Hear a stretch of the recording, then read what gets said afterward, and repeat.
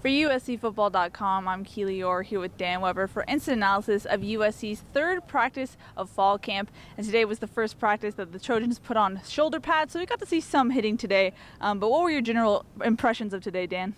I tend to agree with Clay, who said, I'll take 24 more like this. I don't think they were competitive. They really went after one another. They made it hard on the one thing everybody's trying to see is, what about the quarterbacks? They made it hard on the quarterbacks. They came with a lot of blitzes. We didn't see all that much in the way of missed assignments or guys just getting overwhelmed. We still saw a team that looks like they're going to be able to really come and get the quarterback. They didn't have any turnovers. I think that was a good thing. We saw JT Daniels realizing how much the game has speeded up and still made a lot of really good throws. I mean, he's just got an awfully good arm, but we're still we're seeing Jack Sears and Matt Fink both clearly have been encouraged.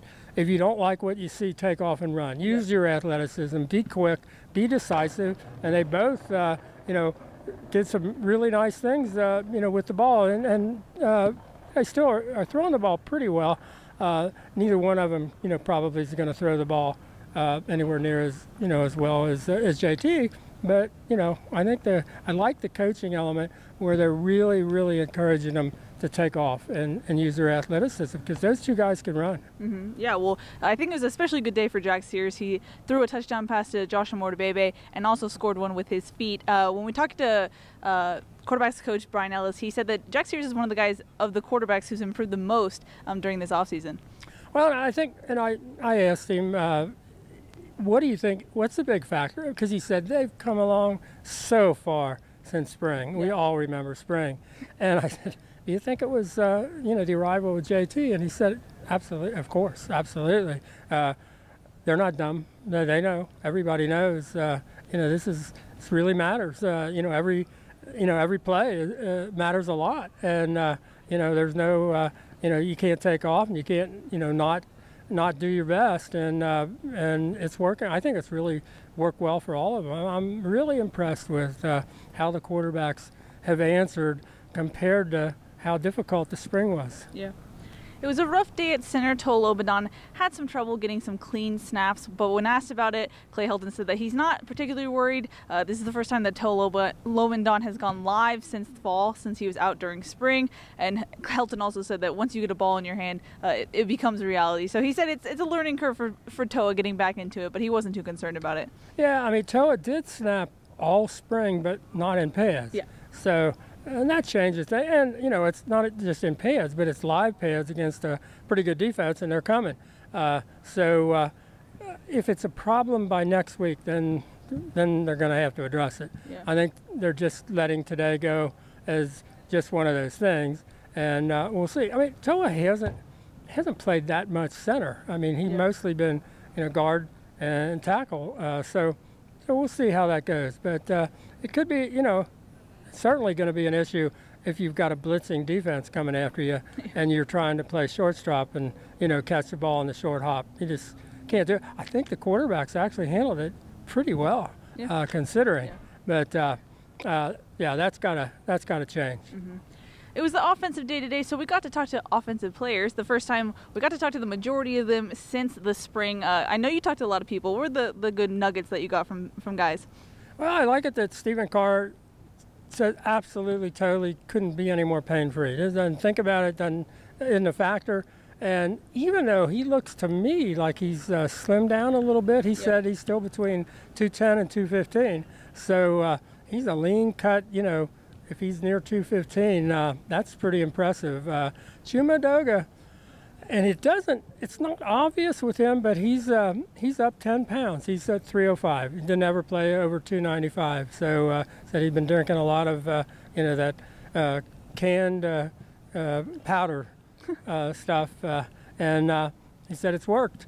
Think about, I think Coach Drevno talked about, he thought, like most of us, that Marquise Stepp is quicker, lighter on his feet, changes direction better than he would have guessed. And we all kind of agree that we didn't necessarily think a 230-pound kid coming out of Indianapolis, sort of a Midwesterner and all of that, might have the explosiveness and the bounce and the change of direction that he has. He had ripped off a 35-yard touchdown up the middle, and he was very impressive. So from those two running backs, and Clay talked about Cedric, and just can't say enough good things about him as a senior and the shape he's in and all the things he can do. So I think the running backs, when you talk to them about having a new coach, the thing they like about Tim Drevno is they'll all mention the first thing is teaching them blocking, and the second thing is how good he is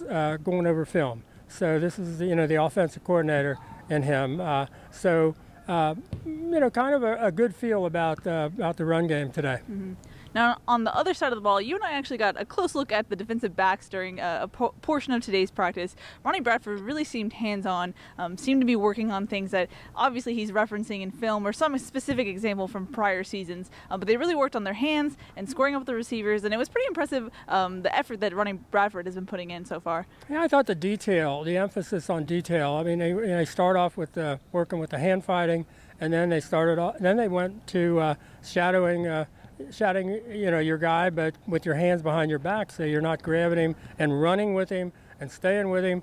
They're kind of breaking down the coverage, and it's interesting that Coach, who's now listed as an analyst for USC, former Dallas Cowboys head coach Dave Campo, is out there very close observing everything that's going on, and they happen to be right in front of us. So we get to see and compare it to the spring or to last fall. Yeah. And the level of detail and the amount of coaching that's going on and the amount of stopping things quickly and making a correction or making an adjustment or whatever it's at a different place from what it was last year. I do think last year was hurt a little bit because it was hard to somewhat coach a team that, or Jack Jones was one of your starting corners. He just wasn't maybe always open to some of the coaching, and these guys seem to, yes sir, yes, and they do it, and really like their attitude about it, and love the way Ronnie is going about it. Mm-hmm. As far as injuries go, Cam Smith and Keely Ross, who pulled their hamstring, or not tweaked their hamstring, I'll say, on Saturday. Helton said they would be reevaluated today. They sat out of practice and watched, but USC did get some players back today. Yeah, we saw Jake Russell, who's got a stress fracture, running pass patterns. Randall Grimes is running pass patterns with, I'm not even, I think it's a knee, but I'm not absolutely certain, what his issue was. And Jacob Lichtenstein was back today. So and Jay Tufele was back getting first-team reps. That's right, Jay. So 4 of the 6 who were of last week. So that's a good thing. And it's a good thing it's happening this week. Clay tends to agree, and I tend to agree, is that this is really an important week of practice. 5 out of the 6 days will be in pads, 2 full pads days, 1 scrimmage, and 6 straight days of practice. I think this might be the most important week of the year, or certainly preseason. And it's good. The more guys you got ready, the better. But another D lineman that was in there all the way at nose tackle with Marlon Tuipulotu. So you're getting these guys back, and they don't look like they're having to baby them or do anything else. That they're just throwing them out there, and that's a good sign. Yeah. Well, you just took my next point. I was going to say that Helton emphasized how much the depth and how important this week is. 2 full pads days and a scrimmage in the Coliseum on Saturday. So that will be exciting. Why do you think this week is so important?